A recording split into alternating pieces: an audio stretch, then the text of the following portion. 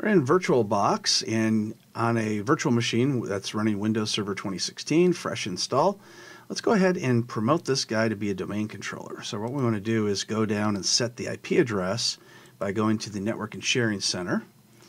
And then we can go ahead and install the role that we need to make this work.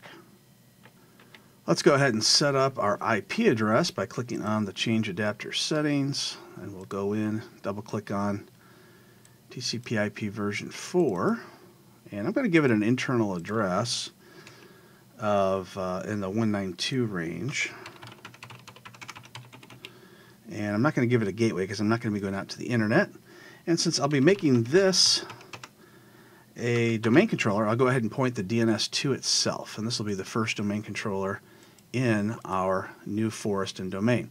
So now I'm going to click on Add Roles and Features in Windows Server Manager. And I'm going to keep going forward until we see the computer name. So the computer name is not what I want. So I want to go ahead and change that before I continue.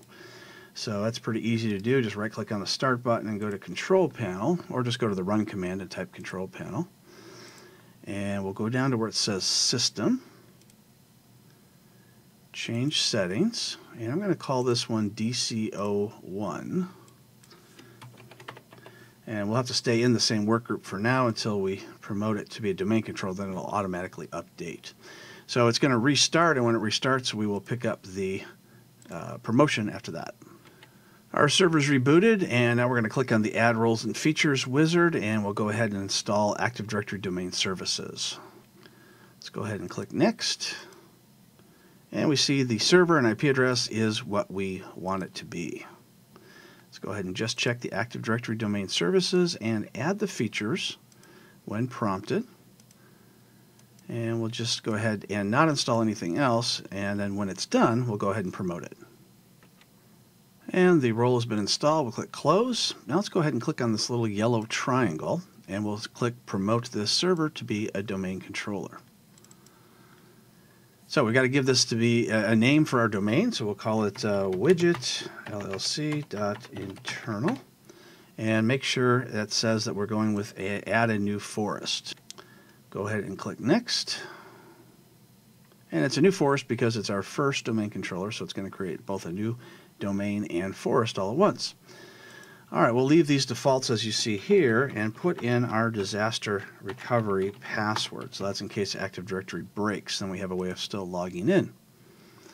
Go ahead and click Next. Ignore any of those warnings. They don't mean anything. And we'll go with the default NetBIOS name. Choose the default location for the database. Next. Now, during the verification, as long as we don't get any red stop warnings, then any yellows can be ignored as just warnings.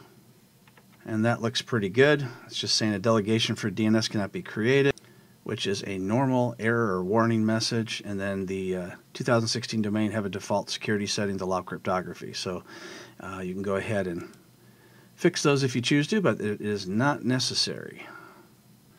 So the promotion to be a domain controller and create the forest is now happening, and usually it takes just a few minutes, and when it's all done it'll have to restart, and then we'll go ahead and log in and take a look, make sure it was done properly.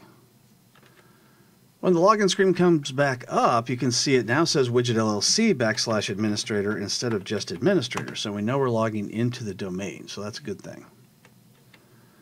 And Server Manager's up, so we'll go ahead and click on Tools, and we should see 5 new tools from Active Directory. And there they are. Let's go ahead and open up Active Directory Users and Computers. That's the one we usually spend most of our time in as administrators.